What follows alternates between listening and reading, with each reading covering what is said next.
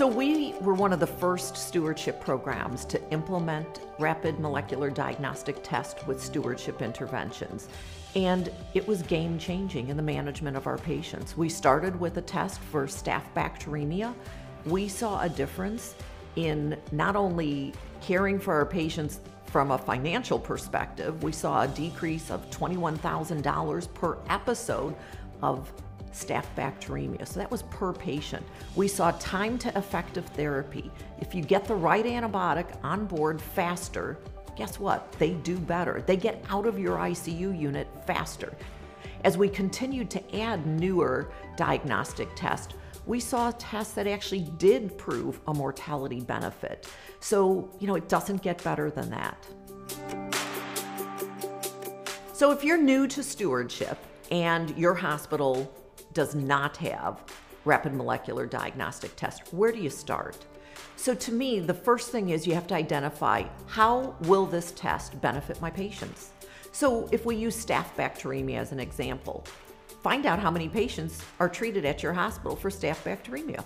The microbiology lab has that information readily available. And now you just do the math backwards. So if you're in a 300-bed hospital, you might have 50 patients with staph bacteremia. And then you look at, if I was able to treat these patients quickly on day 1, 2, and not wait 3 to 4 days, how would that impact? And you build your business case around that scenario. And you can use the published studies that have already done it as your template. You have to find where the highest unmet need is in your institution, and then you proceed from that point forward. So the role of an antibiotic steward, I believe, is multiple.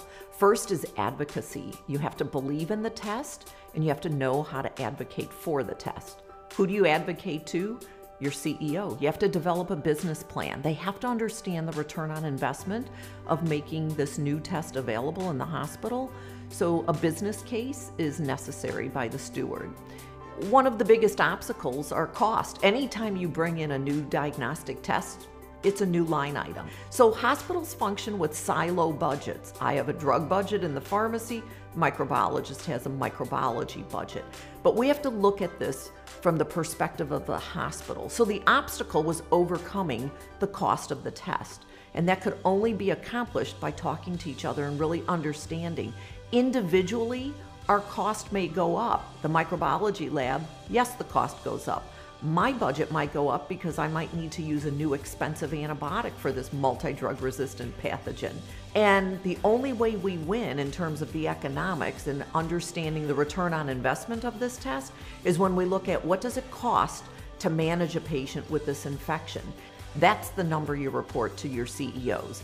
So stewardship is the key to making these products become cost effective and, more importantly, improve the care of patients.